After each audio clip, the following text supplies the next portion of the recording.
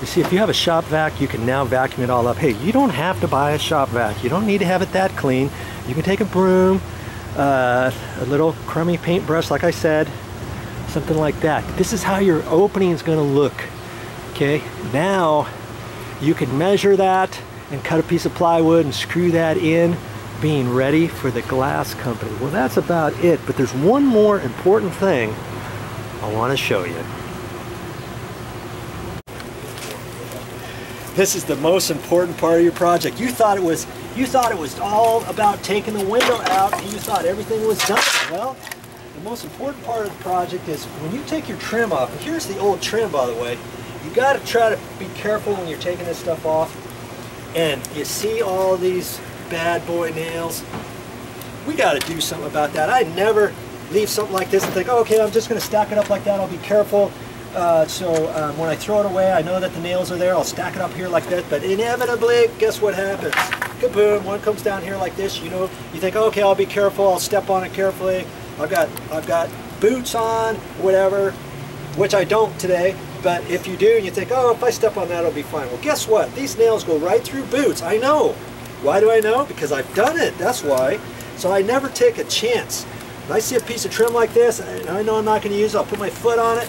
I'm just going to use my hammer, and you don't have to go in sideways like that. You can if it works, but evidently and inevitably, say that 5 times fast, it's going to slip off. So I just run it sideways like that, and I want to take all those down. Be careful, because you might think they're all down and you step right on a nail or something. Okay? This is an important part of the project. Every boss would agree with me, because you get an employee stepping on that, or an owner, whatever. Now, you know what they tell you? They tell you get lockjaw. Well, I've stepped on a nail. I've never gotten lockjaw before. And I don't know if that's, you know, it could be true in some places, but I've never had it. I've only stepped on here on a nail maybe 2 times in my life. And boy, let me tell you, it is sore.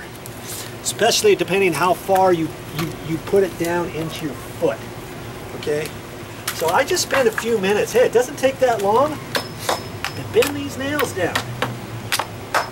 Don't take it for granted. If you have one of your employees, one of your apprentices, and ooh, look at that. See there? Were you watching that?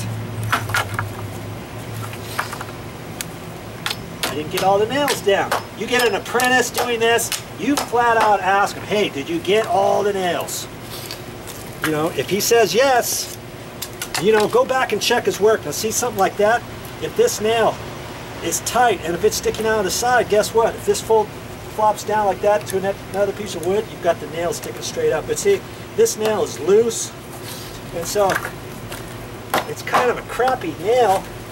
I guess what I could do is pop it out of there, okay? But most of them, you don't have to back out all the way, okay? It just depends how loose the nails are and stuff. Take another look.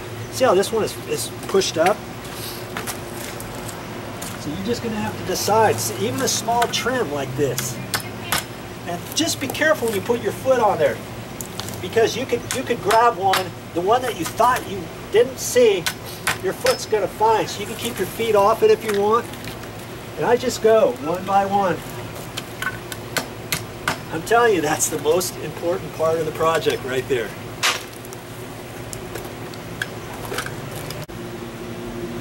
Okay, well, that's all I got for this time, and I'll be back with more videos. What am I going to show you next time? I'm hoping that the glass company actually does come here towards the end of this coming week.